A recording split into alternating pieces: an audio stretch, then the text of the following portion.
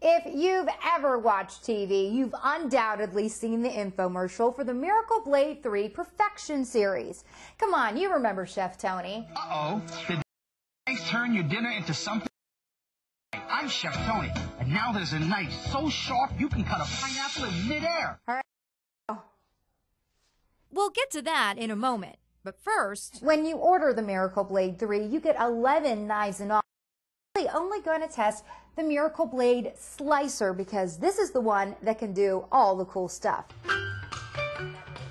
We start by cutting some bread for a sandwich. On TV, these knives cut bread like butter. When I try it, That's sliced beautifully. check that out, Linda Richmond. Groovy. We put it on our plate and move to the turkey. Another winner.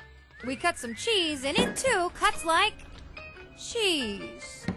Now for the tomato test. In the infomercial, Tony just drops it and it slices. Kind of.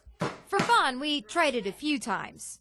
Sure, mine never went all the way through, but no one ever said I was like Chef Tony, though I do like the hat. Now we just add a little bit of lettuce and we've got a perfect sandwich. Now that we know the Miracle Blade works, let's test out more of those infomercial claims.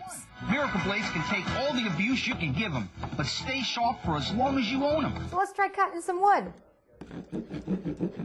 Yep, these blades can do anything. Not as easy as it looks.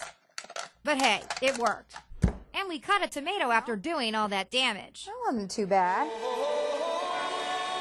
Now for the moment you've been waiting for.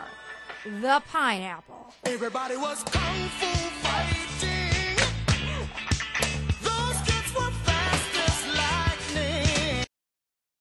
All right, here we go. Oh! That's pretty cool. We didn't get all the way through, but